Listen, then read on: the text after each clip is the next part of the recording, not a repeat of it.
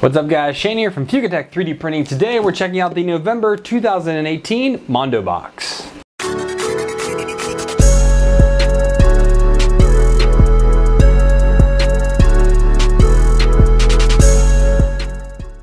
Welcome back guys. I said today we're checking out the November 2018 MondoBox. The guys over at MondoBox like the way I do my videos. They decided to send me some more of their box to review. This is now the third one that I'm checking out for them. As I said, this is obviously November. Now MondoBox is another one of the subscription services that are out there. There's three currently that are really the leaders right now, which is MakerBox, MondoBox, and the newest competitor, which is Alien 3D. All of them provide a subscription service of sample filaments straight to your door.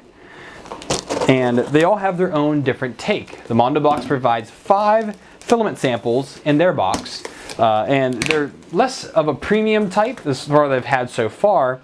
MakerBox has more of the premium type filaments, and the Alien 3D box is all about the experience and what you can make with the filaments and things like that. And they also usually have like a premium item that comes with them.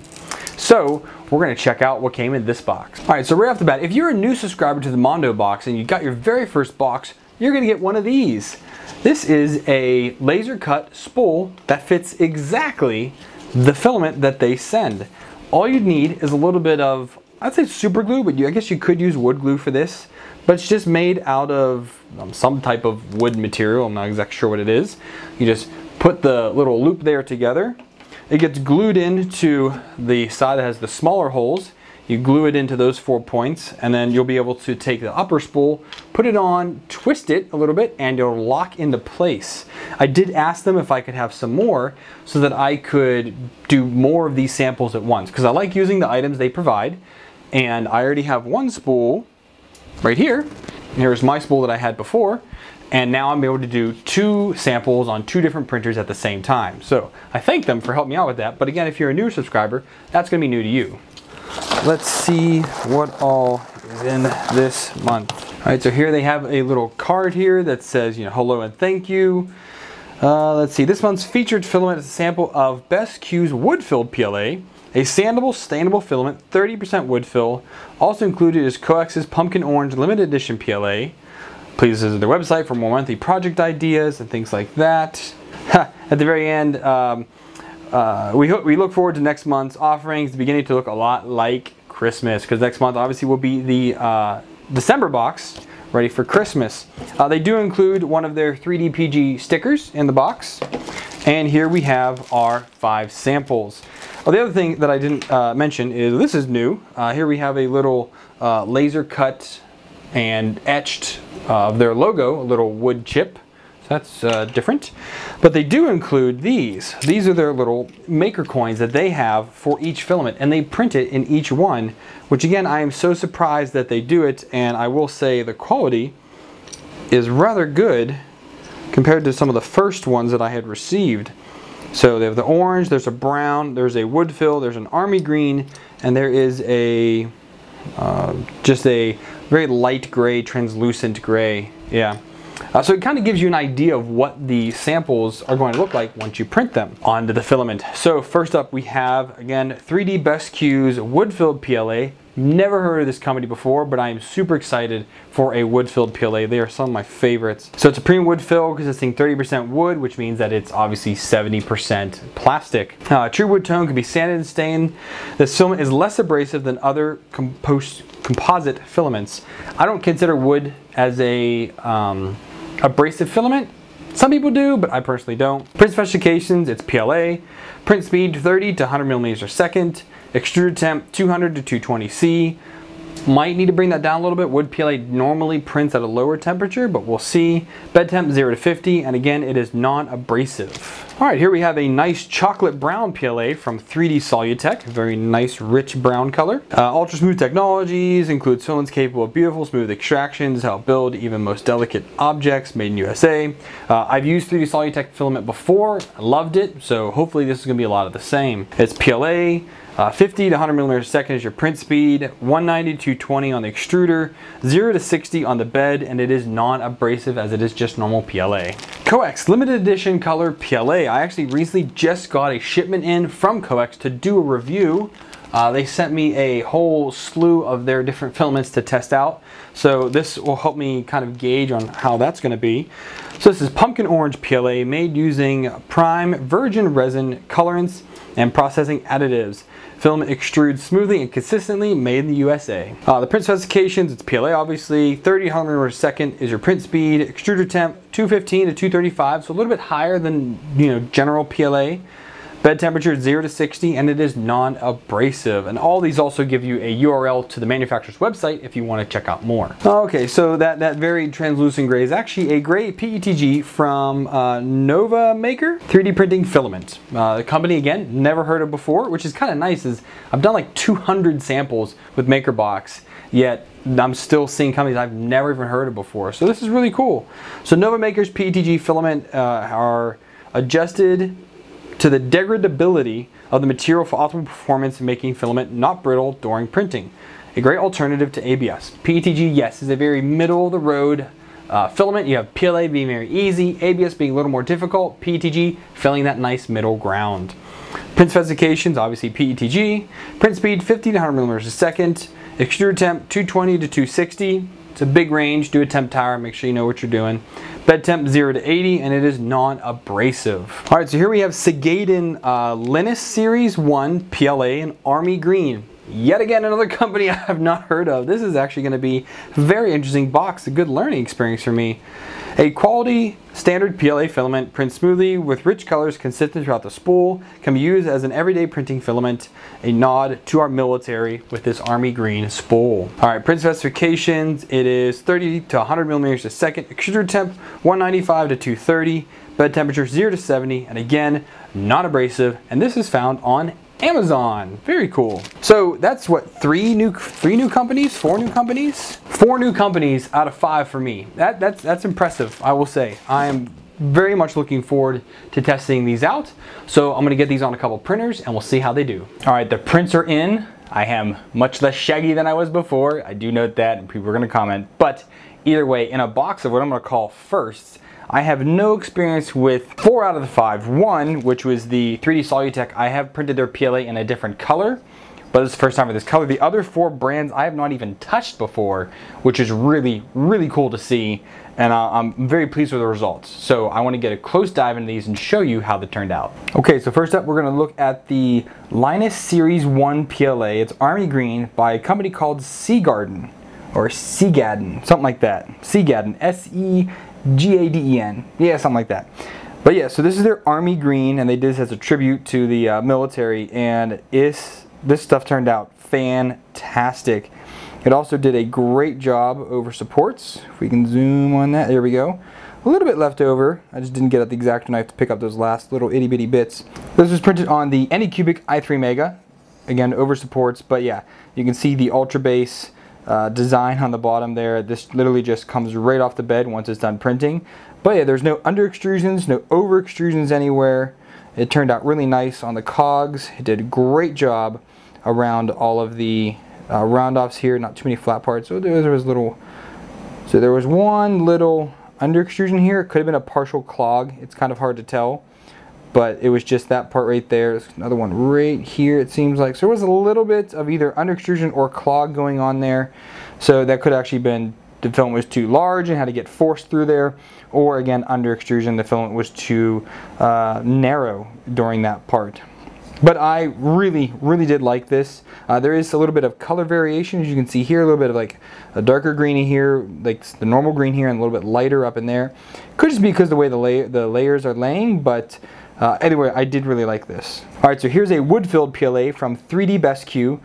This, I have to say, was probably the best wood filament I've tested. This is probably about the 5th or 6th one I've gone through now. Roughly, yeah, I've gone through quite a bit now, but this just turned out absolutely fantastic. It was a tad bit stringy, a little bit pimply, which does happen, so I kind of acknowledge that, but it is so rough feeling right now, like super rough. Like you can definitely tell it definitely has a high content of wood dust in there.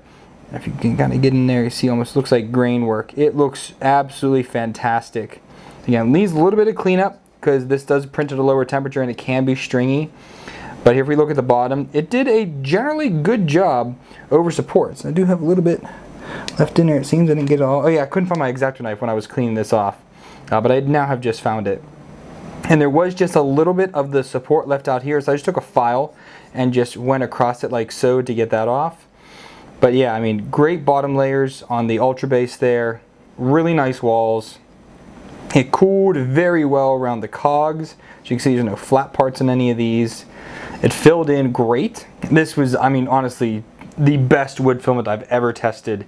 And I'm definitely reaching out to these guys to get some more because this will be awesome to test out. All right, here we have a gray PETG from Novamaker. And again, came out great. This was actually printed on the Hypercube that I built, and again, a little bit of color variation in there, so some light, almost like whitish looking there, some light grays to dark grays, various through. I think it does look like a cool print. There were no under extrusions, over extrusions on this one. It held to the Ultra Base very well, and as you see here around the cogs, there's no problems there. Over support, it did a doggone good job. Come on, there we go. See, over supports did really nice. Going over top of those, nice bottom layer. Stuck no problem to the Ultra Base, which is really nice to see. No glue stick or anything like that was needed. That was heated up to 70°C and held onto this. So this one I really did like, and it's very minimal stringing with like 2-3 strings there. So it's really nice. All right, here's that chocolate brown I talked about earlier from 3D Solutech. I have used a few of their PLAs and their TPU filaments, but never this color. And it's a kind of a matte finish. You can see there are a couple shiny spots here and there on the top layers. But other than that, it is actually a fairly matte finished color.